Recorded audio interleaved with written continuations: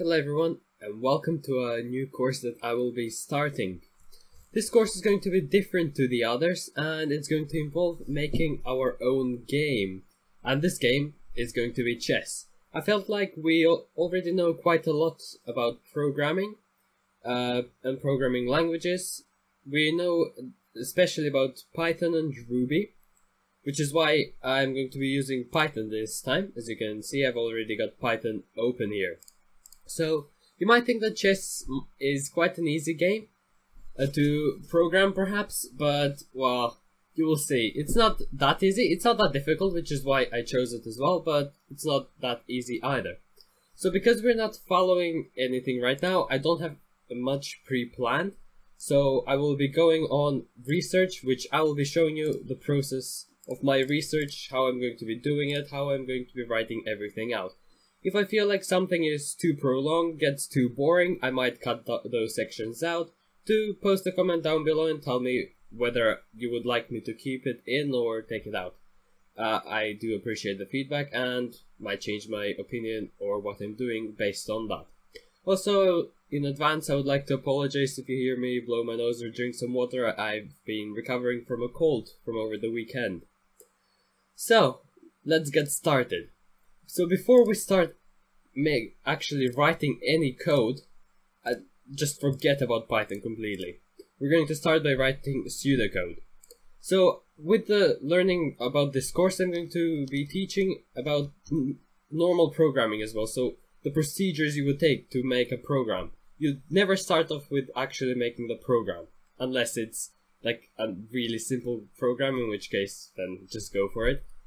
But the first thing you normally do is, well, write pseudocode, or find a or design your own flowchart. Because I feel like pseudocode is slightly more advanced than a flowchart, and I prefer it as it doesn't require any shapes, I'm going to be using pseudocode. A flowchart to start programming is also fine. So let's find out what pseudocode is. I've already put it into Google. I will be using Google and other resources in this program. I am not going to be limited just to Codecademy, as I mentioned before. So, pseudo, the word pseudo on its own means fake. Code, well, it just means code. Pseudocode means fake code. And in programming context, that means code that logically, if you follow the steps of which, would make sense in a program. However, it won't resemble any programming language, normally. Sometimes you can have things looking similar to one or another programming language, but normally it won't look the same. And it can be the bare bones, so pseudocode can be the bare bones, it can be something more advanced as well. So let's see what the dictionary definition is. A notation resembling a simplified programming language. So yeah, it's simplified. You can't go into more detail, as I will show you what I mean by that as well. Used in program design. So I would say not design, in planning, more, well, early stages of design, fine. So let's start about thinking with chess. Here's the chessboard, here's here the, oh, I can't remember, there's the link if you want it. I'm just going to be thinking about this image, have it in front of me pretty much constantly, so that I can remember what the chessboard looks like. So we have a chessboard. In our program, we don't have anything resembling a chessboard.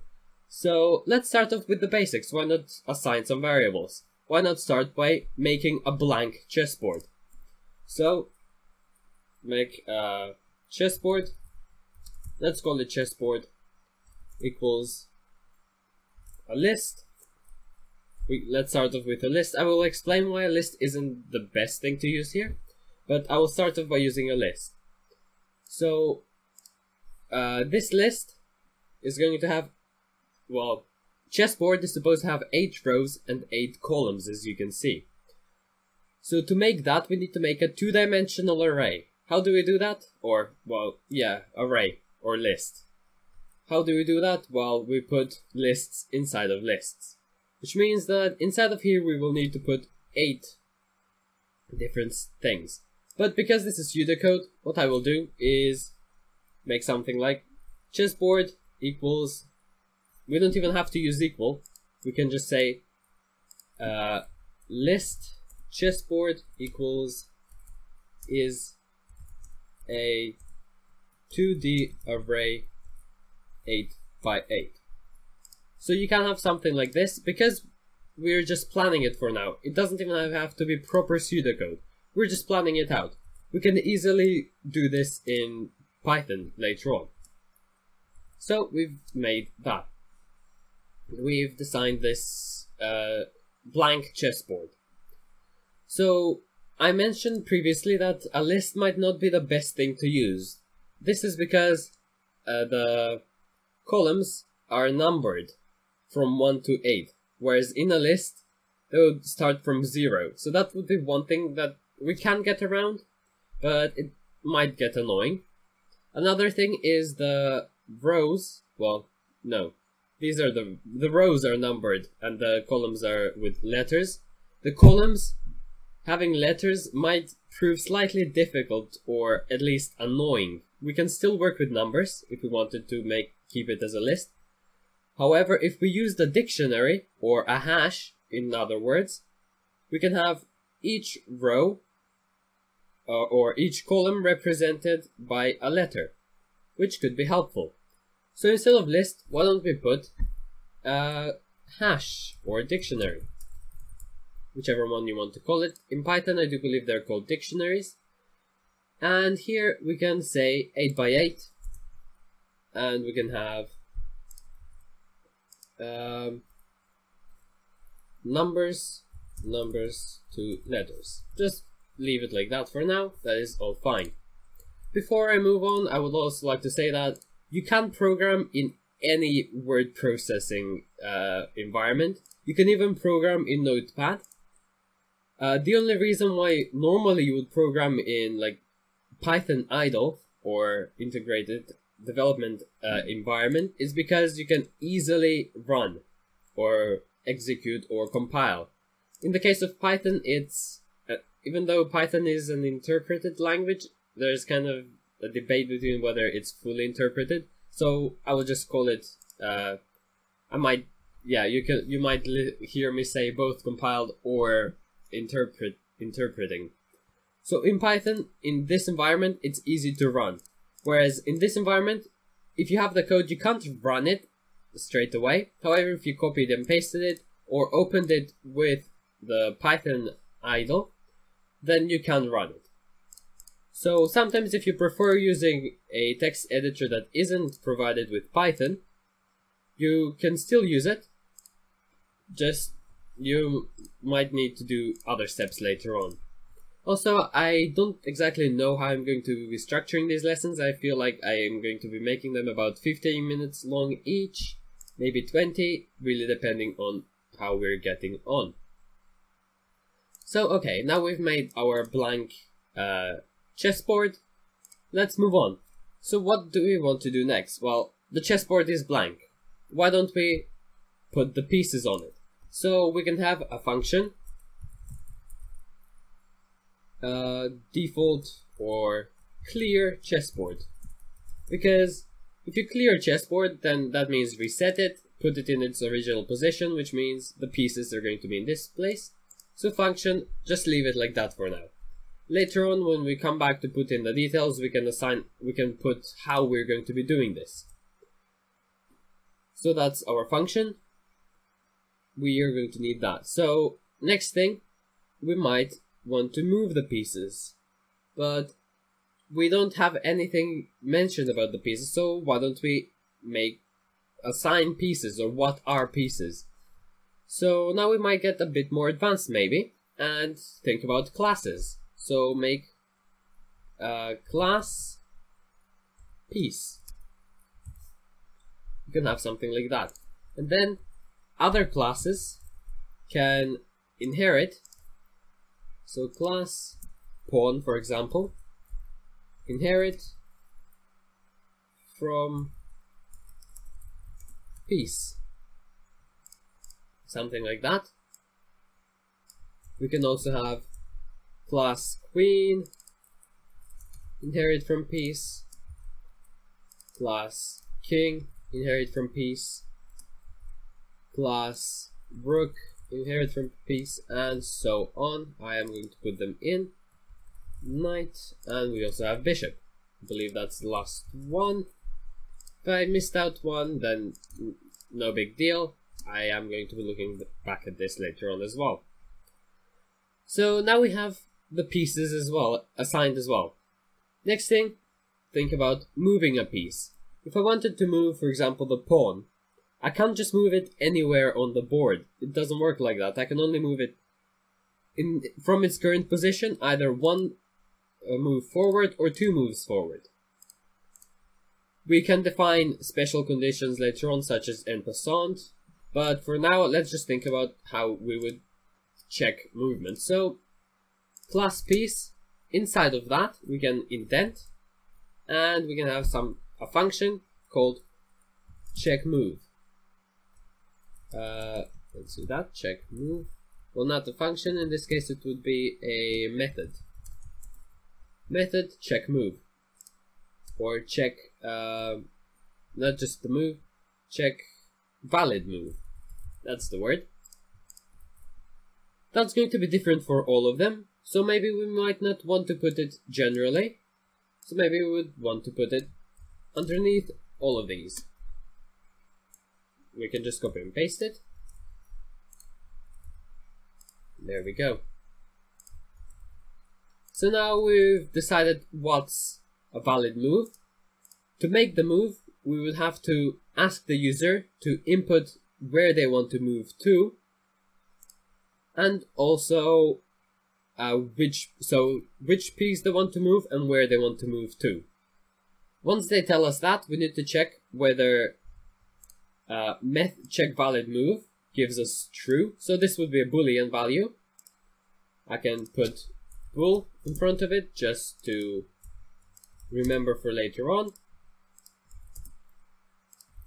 I know that this might not be very good pseudocode, however, we're getting the logic across, therefore it's fine, and it's just a plan as well. It's not that big of a deal if you don't do it correctly. As long as normally you can understand it, it should be fine, especially if it's a one-man project, which for me it is.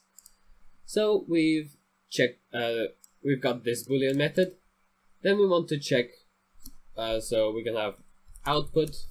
Normally if you have something like comparison, output, input, you put it in capital letters in pseudocode. So input move to make, so that would be a string, and then we can have so we can call method check valid move,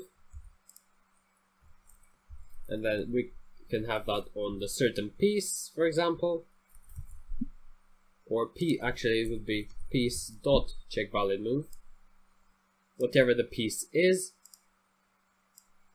Or to put it even more simply, we can say move piece if check valid move, and if check valid move is true, then do that. So we can even make it better.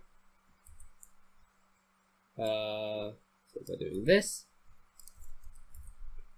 if check valid move, move piece. Quite simple. We understand what it means. We can have else. Also, these should be in capitals because they're doing something. Else output invalid move. Please try again, for example. So what that would do is it would check whether the move the player has made is valid. If it is, it's going to move the piece, and if it isn't, it's going to return invalid move. Well, it's not going to move the piece yet. We again need a new function or method, which we can call method move piece. And in this case, we can put it inside of the piece class because all of them will need to be moved. However, their rules for check valid move will be different, and that is what we want.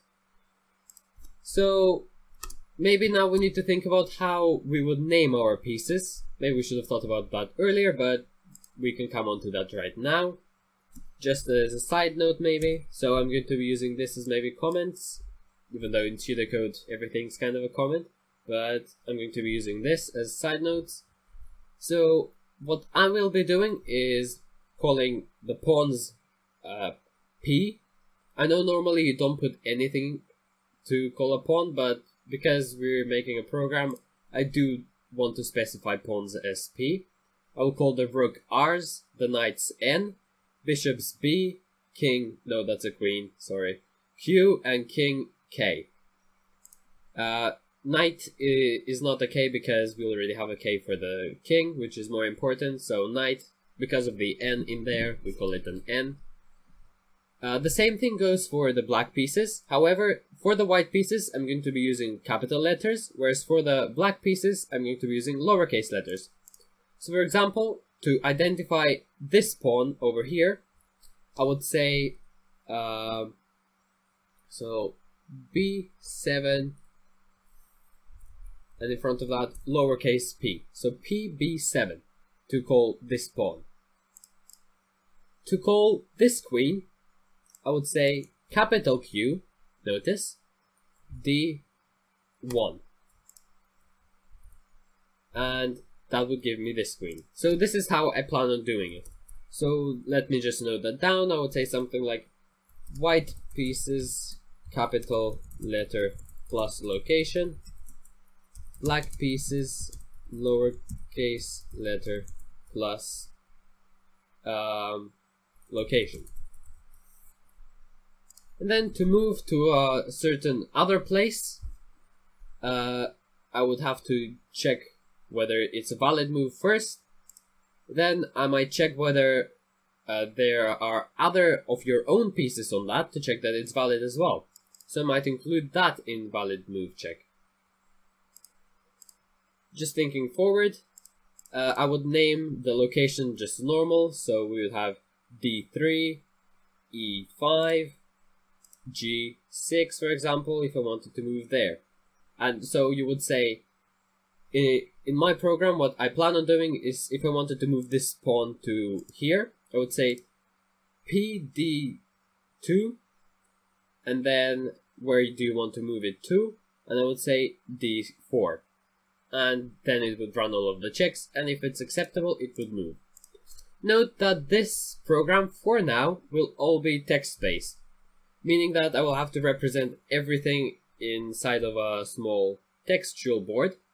However, I do plan on later on putting it into a more visual, maybe using Python Turtle, or we might actually transition into using some other programs, which I'm not going to mention right now because I can't promise anything.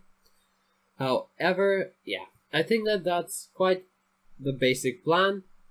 So, I think that this is going to be quite a good point to stop for now, and then in the next lesson we can expand and see what check valid move is, or check what move piece is, and so on and so forth. So if so far you're enjoying this series, then please give me a thumbs up, share, like, and subscribe. I know it's something new, I want to try it out. I feel like Codecademy is just too kind of slow for now, and like we've exhausted quite a few of the resources on there as well. So yeah, until next time, thank you so much for watching, and goodbye.